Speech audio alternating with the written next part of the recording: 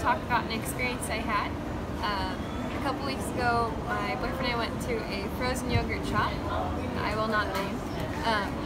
And the customers in front of us went, and the guy asked because they had the list of flavors and the list of yogurt, and he asked, "Oh, is your mango, is that like mango frozen yogurt like blended in, or is that mango on top of the yogurt?"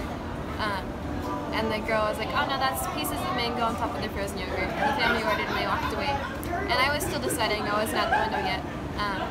But I could hear the girls in the truck speaking very loudly, saying like, swearing, saying, "How stupid can you be?" Obviously, like, "Look at the size of our truck, we couldn't fit all the machines for all those flavors," and they're just going on and on, and it really made me uncomfortable as a customer, thinking like, first off, who are these girls and what place are they to say such things?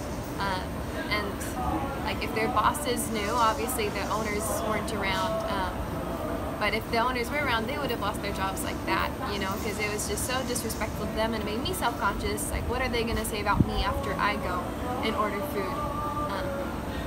And so that's just one thing I think that we can all work on, because I know, at least me, sometimes I do vent about customers, or I do, like, people come ask for ice cream, and like, this is a fish and chip truck, you know? There's different things where it's okay to vent, but make sure you do so in a respectful way.